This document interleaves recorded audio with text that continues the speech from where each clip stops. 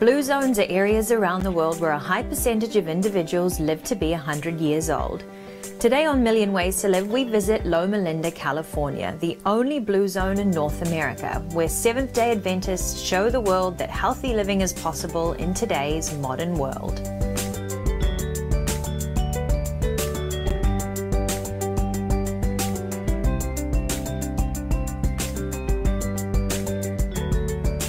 Meet Dr. Ellsworth Warren, a 100-year-old Seventh-day Adventist who retired as a heart surgeon at 95.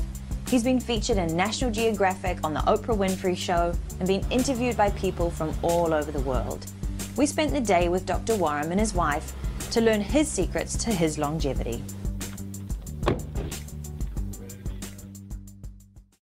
According to Dr. Gary Frazier's famous 34,000-person study, the average Seventh-day Adventist vegetarian male outlives their average male counterpart by 9.5 years.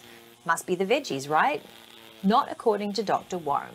The reason why the California Adventists outlive the general population, I think, is based largely on a spiritual basis. You have to come to this conclusion when you see that Frazier took and divided us up, and 50% of the Adventists in California eat meat. But the difference between the ones that ate meat and the ones that didn't was only 1.53 years. You have to put it down to more than vegetarianism. It's the whole lifestyle that counts when assessing Seventh-day Adventist health, but individual habits deserve attention as well. According to Frazier's study, the most important habits for adding years to your life are as simple as eating a handful of nuts every day and exercising.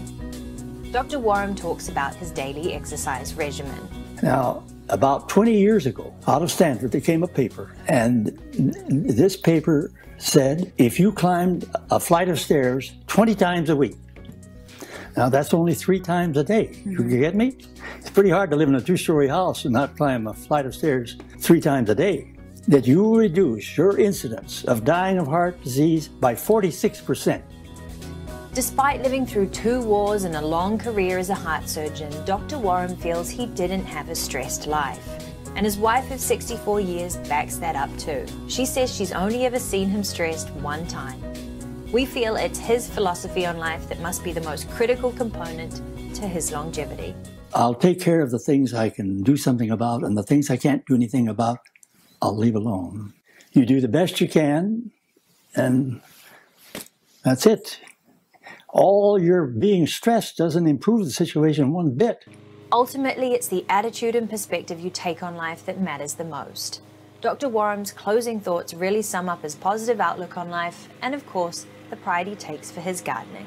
You can take control of your life and achieve what you want to achieve. You've got to look at things in proportion and see the glass being half full, not half empty, you see.